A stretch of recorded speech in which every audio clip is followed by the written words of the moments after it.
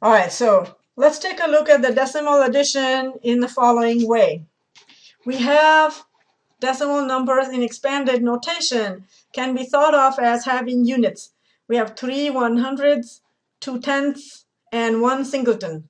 We can write it in the expanded form in this manner. And so when we saw your addition problem before, what did we do? We added the singletons first, then we added the tenths first, then we added the hundredths. So if you add them, this is what will happen. If there were more than 10, then it forms a carryover. If there are no carryovers, then you're good to go. So we have 8 singles, 2 tens, 8 hundreds, and so the answer would be 828. Polynomial addition will be exactly like that. You're going to add exactly like that. So instead of 10 squared, you have x squared. Instead of 10, you have x. Instead of 10 to the 0, you have just the constant term there. And so again, we're going to add like terms. So 10 squared, we have 3 plus 5, 10 squares. Here we're going to have 3 plus 5, x squares. Here we have 2 plus 0, 10s. Here we have 2 plus 0, x's. 1 plus 7, 10 to the 0. Here we have 1 plus 7, x to the 0, which is really 1. And so the answer would be 8x squared plus 2x plus 8, versus here we had 828. Look at the similarity between this logic and this logic. Again, what was the basic principle? It was adding like units. So try adding these. All right, let's see if you can add these. Pause the video and go with your instinct. Remember what I was. I was square root negative 1 for complex numbers. So figure out how you would consider adding these. And then we'll check if that's what you got. All right. So we add like terms together. So clearly 3 and 5 are like terms. Those are the real parts. So we add those. And 4i, 4 is the imaginary part, 7 is the imaginary part. So we add 4 and 7, the imaginary part, together. So we'll end up with 8 plus 11i, a new complex number. So the way to add is really logical. You add like terms. So like terms, what does like term mean? Real parts, imaginary parts. Those are the like terms. So square root negative 1 was I. So if this is really adding radicals, then see if you can extend this addition to adding these radicals, then see what you get. Pause the video here and try on your own. Don't just wait for me to tell you the answer. Go ahead. It's very, very important. Even if you get a wrong answer, there's nobody even to see whether you got it right or not. So you can go with true, honest answer and see what happens to understand how your brain works. Getting to know how your thinking process works will aid you later on very well. So what do you think we should do? Okay, add like terms. So let's just circle all the like terms. So we're saying that this and this is the like term, that and that is a like term. So add them together. So square root 2 is acting like our units. We have 3 square root 2's, like 3 apples, plus 4 apples. So we have 3 square root 2's and 4 square root 2's, giving you 7 square root 2's, 5 cube root 3's, and 6 cube root 3's, giving you 11 cube root 3's. So square root 2 and cube root 3 is serving as units. Or at least that's how you can think of it. All right, try this one on your own. Go ahead and see what you can do. Now you might have started to see the pattern. All right, let's circle the like terms. So those two are like terms, and those two are like terms. So add them together. So the a to the 2/3 and b to the 4/5 are acting like units now. And so that would be the final answer. All right. So we're going to do some practice examples. Again, we're going to show you the problems, and then we'll discuss the answers, but we would like you to solve them on your own first if it's possible. So I will pause here and ask you to finish it and then continue watching the video. Okay, again, it's a good idea to have colored pencils so you can decide You can underline or circle like how I'm circling like terms so you can add them together. Okay? So you can see how if you couldn't do counting number or whole number addition, you cannot do these problems. Their difficulty level is really the same as the difficulty level of adding whole numbers as long as you realize what the like units are and then add them together. So 4 of these and 5 of those will give you 9 of a to the 2/3. And oh, look, here we also got a 9b to the 4/5. All right, try that one on your own.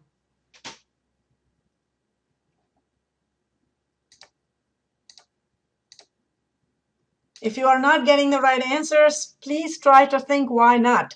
Just make sure you know how to add like terms. So what allows us to add 3 square root x and 6 square root x first, and then 5 square root x plus 1 and 7 square root x plus 1? Think about what property allows me to switch the order of terms like that. So when you switch these two terms together, flip them, this one will go here, this one will go here. That's commutative property because you're switching. But in order to go from these two to these two, that is the associative property of addition.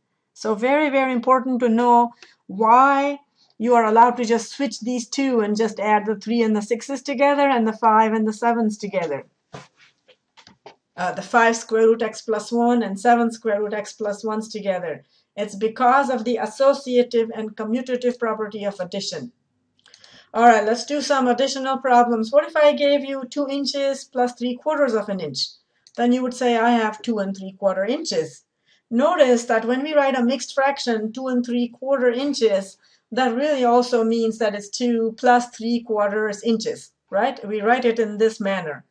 So sometimes we can add quantities and not be able to write a whole number, like 2 inches plus 3 inches is 5 inches. That's 5 is one number.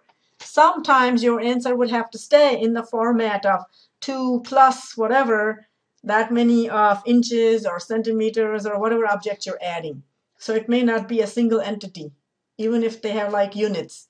So for example, if I said add 2x plus 1's plus 7x plus 1, I'll end up with 9x plus 1's. So x plus 1 is my unit, and the 2 plus 7 added to give me 9. But what if I ended up with the following, 2x plus 1's plus ax plus 1's? Then instead of 2 plus 7, I'll have 2 plus ax plus 1's. 2 and 7 add up to 9, but 2 and a, they don't really add up because you can't add them together, so they'll just have to stay. So 2 plus a, x plus 1's. That's how you can see this. So x plus 1 was acting like our units here. So use this principle to do the following examples. Let's see what we got. So again, we want you to try these on your own before you check the answers. This is going to be a key in order to do some higher level mathematics later. So x plus 1 is the common unit. So we're going to have 8x plus 1's.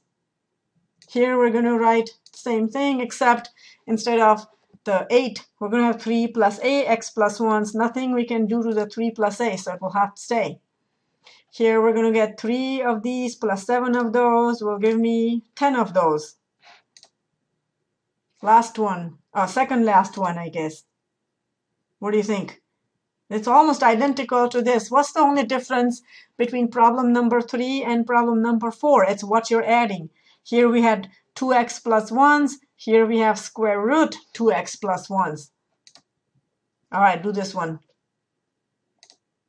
X is our unit here. So it's going to be 3 square root 2 plus 5, this many x's. All right, go ahead and do that.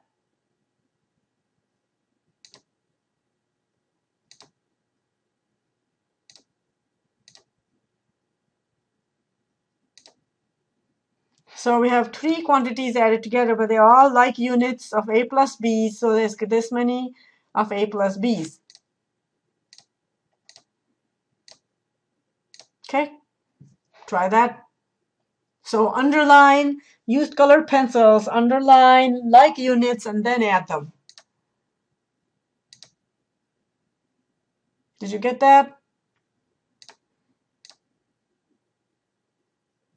Okay. Now what? All three are different units. So do you think we can just leave it like that and say can't add them? The answer is no, because these are all metric units. So what can we do? We need some conversion. Do you remember what 1 kilometer is? If not, let's just quick review. 1 kilometer is 1,000 meters, and 1 meter is 100 centimeters. So if you want to add 3 kilometers, that's going to be 3,000 meters. Why? Because that's 3 of these. So 3,000 meters I can replace in place of 3 kilometers. 7 meters is already in meters. So 2 meters would be 200 centimeters. So 200 centimeters is the same as 2 meters. Can you see that? And now they're all meters, so we can add them together and got 3,009 meters. So sometimes when they're not like units, you're going to have to do some conversion, create the like units, and then you can add them. Otherwise, they'll just have to stay as they are. Centimeter and centimeter square are not like units. This is the unit of a length, and this is the units of area. So they are different. So you try that one now. So what do you think we should convert everything in? This is meters, this is centimeters, so perhaps create everything in centimeters. So 4 meters would be 400 centimeters. And then add them together. Remember, as you are going through this, if you have any questions that are not addressed during the lectures that you're watching, write them down. Do the form eyes only column. Put your questions there so that when you go to class, you can ask them to your teacher. Now, we have not told you yet how to do f of x plus g of x. Here are the two functions. So what do you think would be the answer? You add them together. F of x is this function, g of x is that function, add like terms. And that should be our answer. Mathematicians define a new function with the name of f plus g, and it's computed by taking each of the two functions separately and adding them together. Remember, now function always needs an input. So unless the input can be valid in both the functions, it cannot be part of the new function f plus g. So the domain of the new function f plus g is all domain values of f and all domain values of g that belong to both domain of f and domain of g. It's called the intersection of the two domains.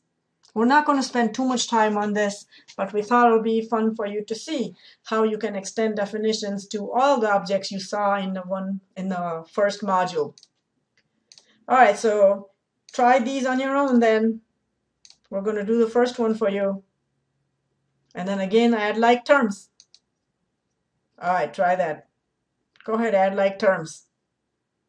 That you can do, I know, we just did that. Okay, now try that. Well, the input here is x, whereas input here is a. So first you have to compute what the f of a would be.